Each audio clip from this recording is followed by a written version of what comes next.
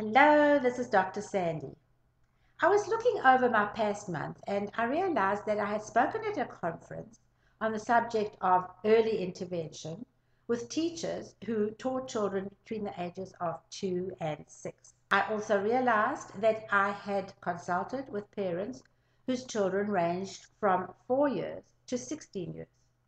And no matter how old the child is, there is just one message, one key message that I gave to all the parents and all the teachers, and that is treat the underlying causes. Don't treat the symptoms. And that is the message I'd like to share with you today. No matter how old your child is, or what kind of learning, behavior, mood, or health issues your child may be grappling with, treat the underlying causes, don't treat the symptoms. And I've discovered that parents love that idea. They love the idea of discovering and treating and removing the causes and removing those symptoms. But they often don't know how to go about it. Who do I see? What am I actually looking for? What kind of steps must I take?